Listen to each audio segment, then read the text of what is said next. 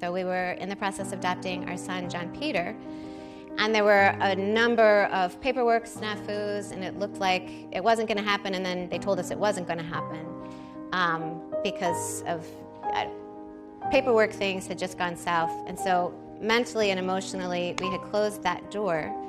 Liam was about 9 months old at that point, 10 months. I remember it was right around December, and I thought to myself, we should just cut that paperwork, just kind of pull it out and bring it to a close, because they've told us that it's not happening, so we might as well just not have that loose end hanging out there. But Christmas came and we didn't do anything about it.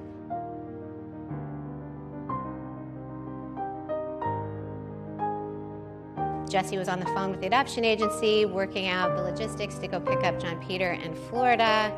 I just wasn't really feeling that great. Turned out Juliet was going to be coming along that year, so we had an intense 3-hour period where we had to decide, were we going to go forward with going to get John Peter in Florida, because we discovered that Juliet was going to be coming that year too. Like, we had really wanted 5, but now it was kind of like 5 and 6.